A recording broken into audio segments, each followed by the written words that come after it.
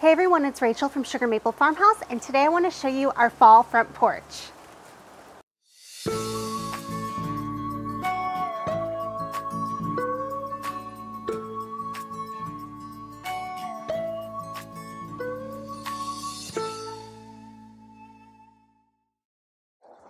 The last couple of weeks have been so busy.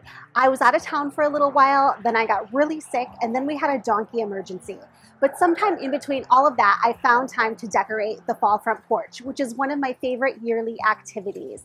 I can't wait to show you guys all the details and how I saved money this year. So let's get started.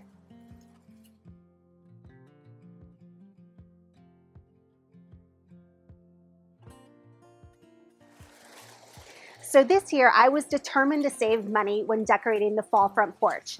In the past, it's cost a bit of money to decorate this space, and I really wanted to be able to save this year and do it for less.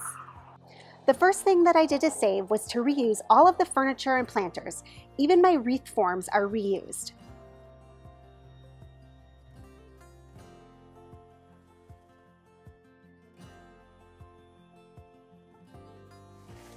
I also decided this year that I wanted to go classic fall colors, burgundies, golds, and pumpkin oranges.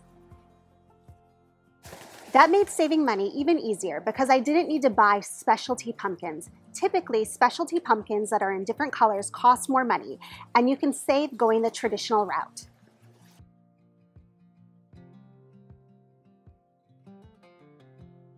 For us, we also grew all the pumpkins on the front porch this year, so I didn't end up spending any money on pumpkins. I realize not everyone can do this, but if you have a backyard, you can probably find a little patch where you could grow a pumpkin vine or two. I've found that pumpkins tend to grow like weeds. If you have a fence, it's even better because they love to vine on a nice fence.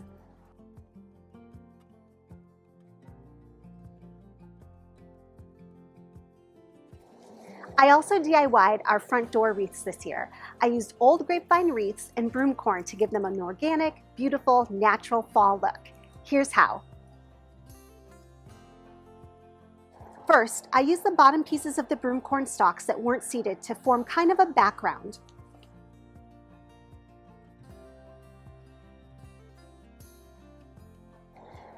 Then I wove the seeded pieces of the broom corn through the grapevine wreath.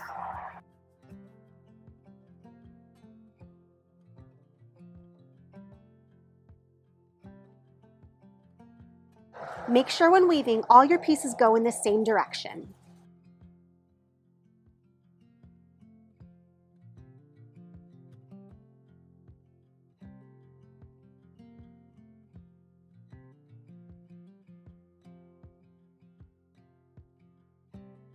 I didn't use floral wire on them until they were hanging, and then I just used a few pieces to adjust some squirrely pieces of broom corn.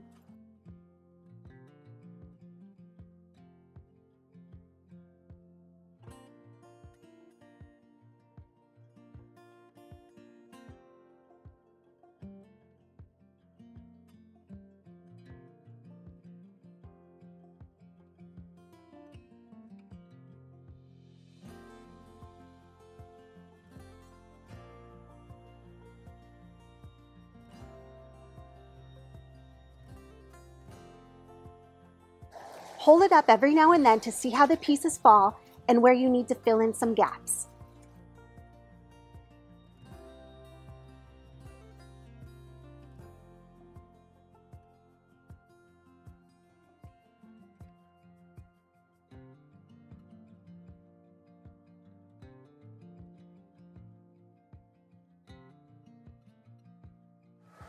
I also thrifted some pieces on the front porch this year.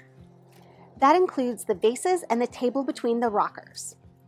Thrifting is a great way to save and still give everything a fresh look. I also pulled some pieces from other spaces of our home, like the tray and the pillows.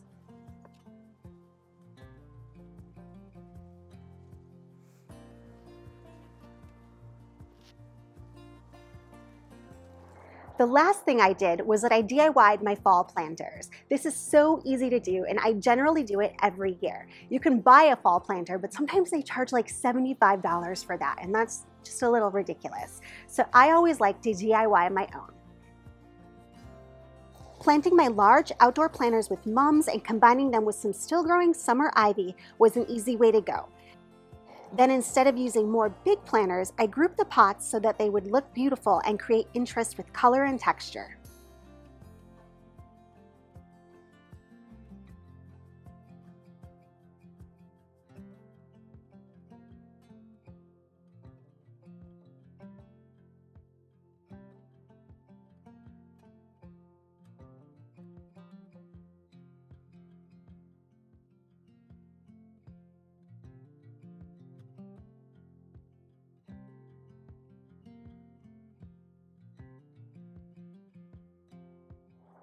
Thank you guys so much for following along today. I hope that you love the fall front porch, and I hope that it inspires you this season.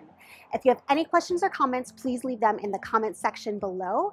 And as always, there will be a full blog post up with all the details on this at sugarmaplefarmhouse.com. If you haven't subscribed to our channel yet, please subscribe so you can follow along with everything we're doing here at Sugar Maple Farmhouse.